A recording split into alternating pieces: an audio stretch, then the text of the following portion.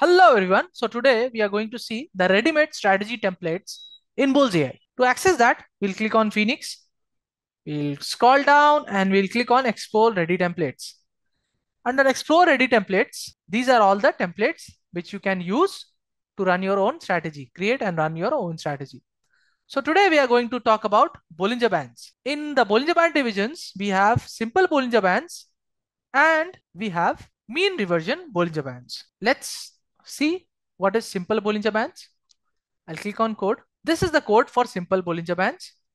If I click on the tweak strategy parameter, I can see two parameters can be changed and ran. That is the standard deviation and the time period. Let me show you how you can use it for yourself and run this. Just go down and click on save. After clicking on save, click on continue. After clicking on continue, the first thing which you do is click on the tweak strategy. In tweak strategy, select the segment and the stock which you want. I'll select JSW and inside the candle size, let it be 15 minutes. The standard deviation is set as 2. I can make it as 1, 1.5 or 0.5 or 2.5 or 3 or 3.5, maximum 4.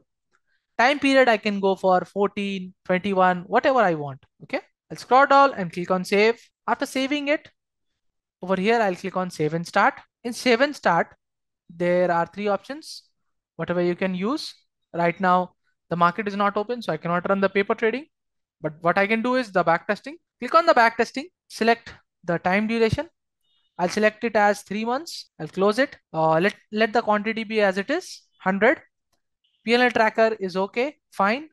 I don't want to set any PNL tracker. I don't want to put any stop loss, fixed stop loss or fixed target levels. And then I'll click on backtest. As you can see, the backtest is starting and it's running. I click on data and I click on refresh.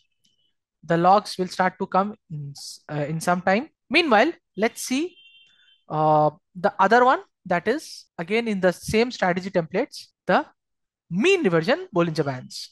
I'll click on the code. So this is also very same. So this strategy captures mean reversion price movements using Bollinger Bands. It enters a buy when price bounces up from below the lower band and sell when price drops after touching the upper band. Positions are exited when reversal behavior is detected. Similarly, our simple Bollinger Bands works on the same condition, but the difference between those two is the mean reversion Bollinger Bands only checks the previous candle open and the low and compares it with the lower band value, and it checks if the latest candle close is greater than the previous candle close.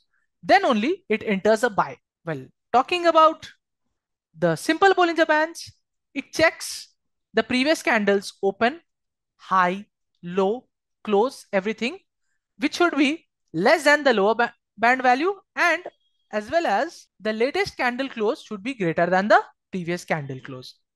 Now, as I can see, the back testing is done. If I click on refresh, I have got all the data which I need. Over here, I can see the logs, the runtime logs as well, the PNL table. If I click on analytics, I can see the analytics right now. You can see all the curves, everything has been generated. So this was Bollinger Bands, and thank you everyone. I'll see you in the next video.